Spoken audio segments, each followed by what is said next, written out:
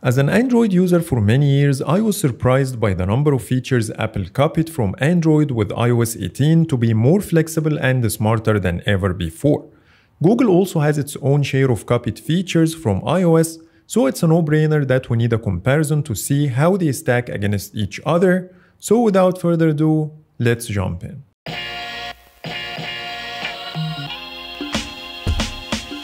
Let's start with the home screen, which is the most hyped change. Apple marketed this feature in a way that made me believe that I can place my apps and widgets wherever I want, which is not exactly the case, so let me explain. I tried to mimic my Android's home screen on the 15 Pro Max, and that's when I started to see the differences. I tried to place my clock widget the same way, but I found that on iOS 18 I have to stick to the grid. For example, I can either place it on the left or right, while on Android I can place it on the left, center, right, or somewhere in between, and the same applies to the vertical placement. Another problem with iOS 18 is when you resize the widget, you only have two sizes when it comes to the width. It's either half or full. While on Android, your widget can be as small as an app icon, 1/3 of the width, or 2/3. iOS 18 also added the ability to resize the widget without the need to remove it like before, with a quick shortcut in the overlay menu, which is nice. But it messes up my home screen every time I use this feature, as it keeps repositioning my icons and widgets while doing the action, which is one of the things I generally hate about iOS. In contrast, Android keeps everything in place while resizing and ordering, which is much easier. Additionally, on both you can modify the screen size. iOS only offers two options, small, which is the default, or large, which removes the app names and makes the items slightly bigger. On Android, you get a slider with 5 different sizes to choose from. In addition to the ability to modify the grid size, you get 5 different options from 2x2 up to 5x5, and this is something you cannot do on iOS. So far, Android is ahead, but it lags behind in some areas, like the inability to multi-select apps like iOS, which saves a lot of time in organizing the home screen. The second one is the lack of reordering or hiding home screen pages, which is something other Android manufacturers offer for years, but Google decided not to. And lastly, with iOS 18 you can convert the widget into an app icon and vice versa, which might save you some steps in certain scenarios. So overall, Android 15 wins this category, and the features it lacks are not as important as what it offers. And now let's talk about the home screen styling, which has the same concept as Android's Material You. Starting with the similarities, on both you can give your icons and widgets a monochrome look. It's called themed icons on Android and tinted on iOS 18. Each OS automatically picks the most dominant color from your wallpaper to style the items, with the ability to choose a custom color from the available options offered by each OS, either in a form of a slider or a carousel. But there are fundamental differences between the two in this area. On Android, it's a system-wide change not only for the home screen, which means the color palette you choose will reflect on the icons, widgets, the quick settings, the keyboard, inside apps like Messages and Photos, and more. While on iOS 18 it will only change the home screen icons and widgets. Secondly, Android generates different palettes. Each one consists of multiple colors, one out of which is the dominant, while others are used to color the secondary items of the OS, like the notification dots and widget icons, for example. And it doesn't only stop here, but you also get the dual and single color options if you want to tune it down a bit and make it more consistent. On the other hand, iOS 18 offers only one color for everything, which you can pick using the slider or from the wallpaper by using the eyedropper. But I have to give the credit to iOS in few things. First, you get a color saturation slider, which is missing from Android, and I found it to be very convenient. Secondly, you can darken your app icons and widgets, which is also available on Android, but on iOS you can activate it separately without the need to turn on the dark mode like on the Pixel. And lastly, on iOS you can darken the wallpaper, while on Android this feature requires activating the bedtime mode, so iOS 18 offers more flexibility here. Before moving to the next part, let's compare how each OS colors the app icons, as it makes a big difference in the overall look.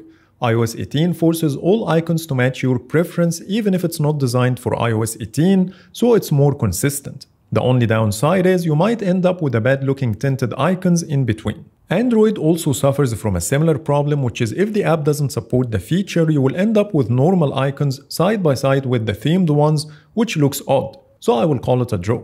And the last thing to talk about is the exclusive features offered by each OS. Starting with Android, we have the cinematic wallpapers, which separates the subject from the background, giving you an immersive 3D look to your home screen, which is missing from iOS 18. and the ability to generate unique wallpapers using AI with 12 different categories to choose from, with the option to modify the command prompt to your liking. The two exclusive features you get on iOS are the ability to blur the home screen wallpaper natively without the need to use a third-party app like on Android, and the ability to choose between multiple filters for your wallpaper. So these are the main differences between the two in how they can style your home screen. I found it hard to declare a winner in this category as each one has its own pros and cons, but when it comes to the features count, Android wins. Now it's time for the lock screen. We already know that iOS is the superior in this area for its long list of customization options that you won't find on Android, like applying different filters to your wallpaper, the depth effect that blends nicely with the clock, the ability to add widgets to your lock screen, live activities which is very convenient, create a lock screen gallery, and link any of them to a specific focus mode, adjust the clock font, language, and color, plus with iOS 18 you get a new gradient color option for the clock, and many more. Google tried to copy some of these features like the ability to adjust the clock style, color, and size, and that's pretty much it. The only thing that Apple copied this year is the ability to customize the lock screen shortcuts. Even though Apple is late to the game, but the number of options available is massive. It includes everything you could ask for, with the option to conveniently search for the toggle instead of scrolling endlessly. On the other hand, Android only offers 8 choices, plus it doesn't give the option to select an app like iOS does. So overall, in the lock screen category, it's an easy win for iOS 18, and I hope Google will start to implement some of these features in the upcoming updates. Next, the Control Center. As it got a complete revamp with iOS 18 and added most of the missing functionalities that we had on Android for a long time, like the ability to add or remove controls inline without the need to access the settings, which is a huge plus. Third-party apps can add their own controls in the future, the ability to create multiple pages for better organization, and the power button shortcut. So far, it's very similar to Android, but there are some important differences. Starting with the things that Android lacks, in iOS 18 you have the ability to search for controls, which is very convenient, resize them instead of having similarly sized blocks that look identical. They can be placed freely with the ability to leave gaps, and the number of options available is massive when compared to Android. In contrast, Android has some convenient features that are less important but nice to have, like the settings button, the ability to tap the time to access the clock, the task manager that shows what apps running in the background with the ability to force quit any of them, and lastly the multi-user switcher. So in terms of features, I think iOS is ahead, but when it comes to the ease of use, Android has the edge in some areas. First, iOS 18 didn't address the fact that you have to stretch your finger all the way up to access the control center. In contrast, with a swipe down on your Android home screen, you get access to your notifications and the quick settings with ease. The pull-down gesture on iOS is reserved for the spotlight search, which is nice, but the swipe-up gesture is not utilized, which is something Apple can use to enhance the reachability of the control center and the notifications center. The second issue is the wireless controls. First, you don't get the option to add individual tiles for the Wi-Fi and the Bluetooth. They are only available as part of the wireless connections group. Yes, the first 3 controls can be triggered with one tap, but the smaller ones require expanding, which is an extra step for a simple thing. Not to mention that for you to see the available Wi-Fi networks or Bluetooth devices, it requires another tap after the expansion. The other available option for wireless controls is the full screen list. It's a good option as it requires only one tap to toggle or see the available networks, but you cannot resize it to fit within the first page of your control center, so you have to use a separate page which requires scrolling. Even with the new quick scroll gesture, it doesn't feel that easy to deal with. In contrast, Android's Wi-Fi and the Bluetooth tiles are much more convenient. Just one tap gives you everything. There are other scenarios that enforces the same idea, but I think these 2 scenarios deliver the message. The only annoying thing on Android is the inconvenient way of adding new tiles. First, you have to scroll all the way down, then drag the tile all the way up until you reach the right spot, which is a hassle. While on iOS it feels like a home screen and much easier to deal with, but we don't do this task as frequent as toggling the controls. So overall, I will call it a draw as iOS 18 wins the features while Android 15 wins the ease of use. Now let's compare hiding apps. Both companies have totally different approaches. Apple took the simple route by giving iOS 18 users the option to hide the same instance of any app into a hidden folder that requires Face ID to get access to. It's easy, convenient, and straight to the point. On the other hand, Android has the private space. As the name suggests, it's a separate space to install a separate copy of any app that lives inside this private space without any connection to the rest of the phone. You can even sign in with a Google account different from the main one you use to make it completely isolated. I won't be able to declare a winner here as each one serves a different purpose, but I think most people will prefer Apple's approach, as all you need is to hide an app and get it back when needed, while Google went a bit too far. Now let's talk about messages. I did a separate comparison between Apple and Google Messages before the release of iOS 18, and Apple Messages won the competition. After iOS 18, Apple Messages is even better as they copied two features from Android, which are the ability to schedule messages up to 2 weeks ahead and use any emoji or sticker in tapbacks. On top of this, they added more features like the text effects, which animates certain words in your message, the ability to format your text using bold, underline, italic, and stroke, and the RCS messaging support, which is the most exciting change. Now iOS and Android users can enjoy high-quality encrypted chat experience over the internet after the long-term struggle we've been through because of Apple's restrictions. Google also started to offer some of the features we first saw on iOS, like the 15 minutes edit window for sent messages, the profile discovery feature so you can create your own profile, and the satellite SMS. Google didn't bring anything new to the table this year and is still playing a catch-up game with iOS, so with no doubt Apple takes the win in this category. Next, iOS 18 Passwords app. Google has been working on its own password manager for a while, and Apple did the same with iOS 18. They have a lot in common, but Apple Passwords has a set of features that makes it stand out. First, you get more categories like the Wi-Fi and verification codes. In contrast, Android only includes your passwords and passkeys, so having everything in one place is a better approach. Secondly, on iOS 18 you get a deleted folder that keeps your deleted passwords for 30 days before completely removing them, which gives you the chance to revert your action if needed. Third, you have the ability to create multiple groups and share a certain set of passwords with them, in addition to the ability to add or remove people later, plus other members can share their own passwords too. On Android, you can only share individual passwords with your family members, and once shared, you have no control over them. So in this case, it's an easy win for iOS 18. Now let's talk about photos. iOS 18 dramatically changed the app design. I personally found it to be very confusing, but there are some cool features added like the complex search queries. For example, when I look for something, it shows how many photos included under each query as I type. And when I choose any of the suggestions, I get even more to narrow down my search, which is very handy. I can also use natural language to search for photos, and it works really well even in beta. Improved search is also making its way to Android later this year, which Google calls it Ask Photos.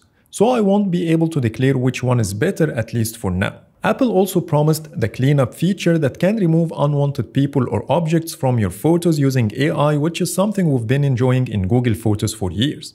Plus, Google Photos has much more AI features like Best Take, Audio Magic Eraser, Photo Unblur, and many more. So I don't think Apple will be able to beat Google in this area, at least for now. With iOS 18 you will also get more grouping features like recent days, trips, and more, which are no different from what we get in Google Photos. So I'm expecting Google Photos to take the lead this year, but let's wait and see when both companies get their final versions released. Next we have the game mode, which is something new to iOS, so don't expect much out of it.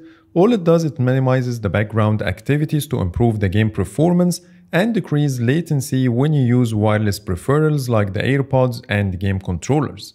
In contrast, Android's version offers much more, like showing the FPS, quick shortcuts for the screenshots and the screen recording, start a YouTube Live, adjust the performance optimization settings, and automatically activate Do Not Disturb, so Android wins this one. Next, the Mail app, which copied a lot of features from Gmail, like the automatic categorization. They even used the same names like primary, promotions, and updates, in addition to email summaries that gives you a quick brief about the email in few bullet points. The rewrite feature, which is equivalent to Gmail's Help Me Write. It takes your input and rewrite it using AI with the ability to adjust the tone and regenerate different results if needed. But Apple showcased 4 features that Gmail lacks, like the proofread to make sure your message doesn't have any grammar or spelling mistakes, and smart replies that takes you through a set of questions based on the email content, and your answers will allow the AI to write your desired reply.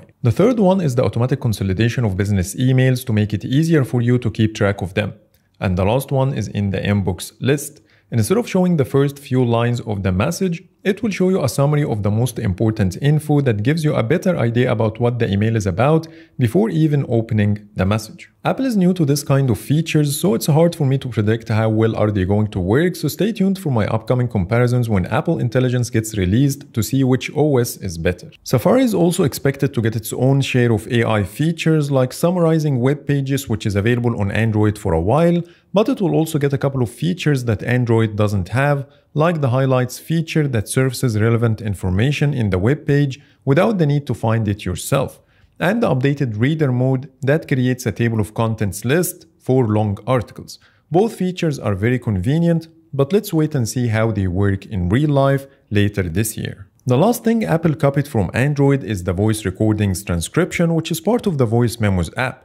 Google released this feature back in 2019 with the Recorder app, and as expected, it's much more advanced than Apple's version. It can transcribe 42 different languages and dialects versus only English on Apple's side. It supports the speaker label feature, which identifies different voices with the ability to label them, plus it identifies the sounds so it can tell if it's a speech, a dog, or a whistle, which will help you later to search by the sound name to locate the recording, in addition to the ability to summarize recordings, which might also come to Apple's Voice Memos. The only new thing offered by Apple is the integration of this feature with the Notes app, which is not yet available in beta, but either way, Android takes the lead in this one by far, and I don't think Apple will close the gap anytime soon. So these are the most important features Apple copied from Android. Now let's take a look at what Google copied from iOS in Android 15.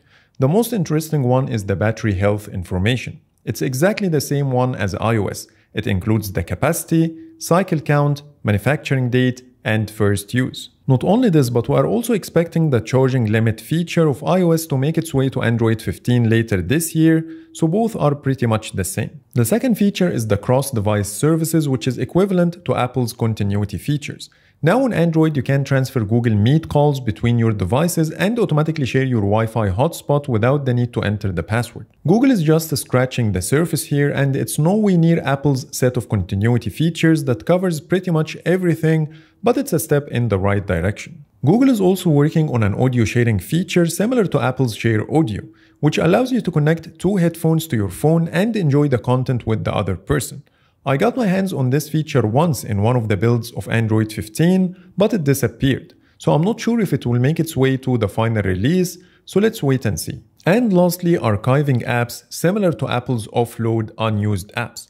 The only difference between the two is on Android you can archive apps at any time under settings, while on iOS it happens automatically. So Android has the edge in this one. So these are the similar features offered by each company and how they stack against each other. But we should also expect more exclusive features offered by each OS, which I've gone through a lot of them already in the previous categories, but there are even more to talk about. Starting with iOS 18, my favorite feature is Math Notes.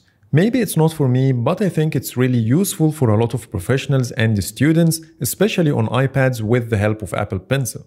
Math Notes can solve complex equations and draw graphs based on your handwriting inputs, which is impressive. You can find this feature in the Calculator and Notes apps. iOS 18 also comes with two new cool UI features. When you press any of the physical buttons, it animates as if you are pushing the side borders, which I really like. And the second one is the new Flash interface. It looks really cool and innovative. Plus, you can control the light beam width. It can go as narrow as a dot or wide to light more surface area, and it works surprisingly well. Moving to Apple Maps, we should see a better hiking experience in all 63 US national parks. It will show you the popular hikes with the distance, route, and voice-guided navigation.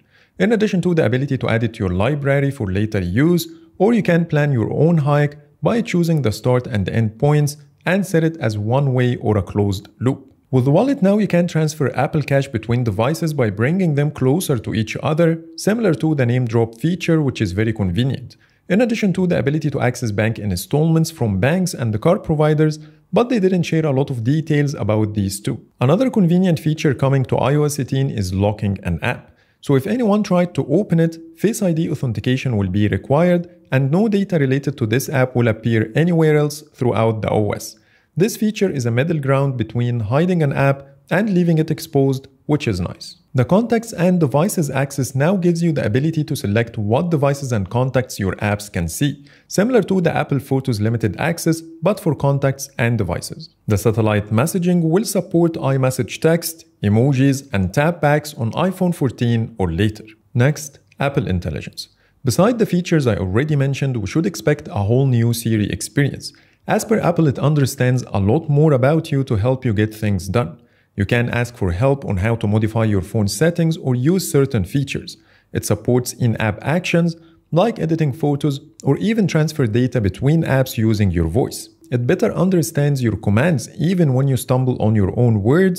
It has better context and on-screen awareness, so it understands the topic you are referring to and what's on the screen without the need to mention it. Additionally, it will be able to process your information across all apps to help you get things done faster.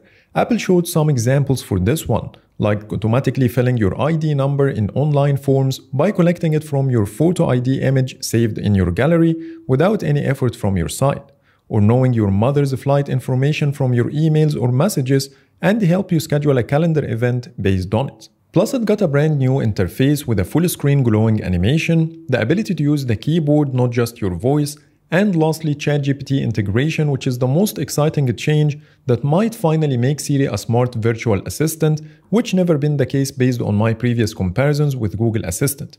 Not to mention that ChatGPT is even smarter than Google's Gemini, so let's wait and see. Even the notifications will now use AI to prioritize the most important ones based on their content. Plus, it summarizes related notifications on your lock screen to give you a quick glimpse about what's going on. They also introduced the new reduced interruptions focus mode that only notifies you about important notifications by using AI. iOS 18 will be capable of generating images and emojis in Messages and the other apps like the Genmoji feature. For example, if you couldn't find the emoji you need, you can generate multiple options using a command prompt, or even generate ones based on people's photos from your gallery. Similarly, the Image Playground is another feature for generating playful images rather than emojis. It will give you multiple building blocks to choose from, so you don't need to build your command from scratch. It offers themes, costumes, accessories, and places. Based on your choices, it will generate multiple images to choose from in addition to applying certain modifications using your own words and choose the style, either animation, illustration, or sketch. In Photos, you will be able to search in videos, so you can locate a specific moment in a video, and if the feature works as Apple showcased in the keynote, that will be such an amazing feature. So these are the exclusive features we should expect in iOS 18. Now let's talk about the exclusive features of Android 15. The best one is the single app screen recording.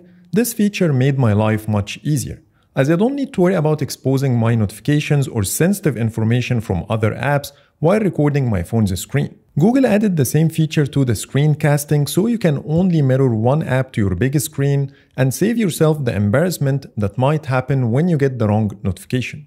App Pairs is another Android 15 feature. If you are into split screen, now you can save your app pairs by adding a quick shortcut to your home screen, which will save you a noticeable amount of time when you decide to use the split screen feature. You should also expect the device diagnostics features. We already talked about the battery health information, but Google added more, like the storage status that shows the storage remaining lifetime, which is something I've never seen before. Plus adding 2 new manual tests for the display, one to test the color rendering and the second to test the digitizer to make sure that all areas are functional, and these tests are useful when you buy a second-hand phone. The haptic feedback will also improve with Android 15. Now you will get a haptic feedback while adjusting the brightness and volume.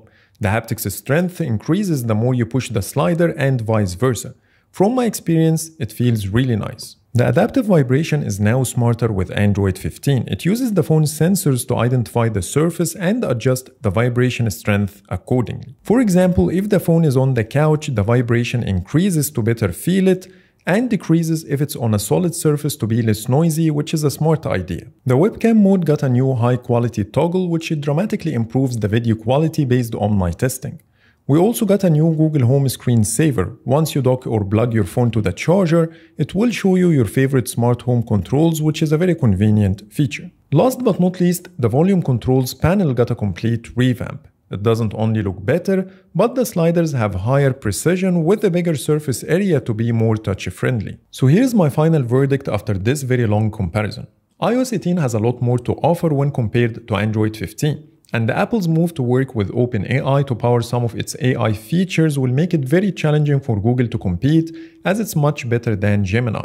Plus, Google was very focused on the smart features for many years, forgetting about enhancing other important things like the lock screen customization options and the home screen pages reordering or hiding. So I hope Google will be able to keep up with iOS in the upcoming feature drops. So that's pretty much it for today. That was my comparison between iOS 18 and the Android 15. Please let me know in the comments what do you think. But for now, thanks so much for watching and see you in the next video.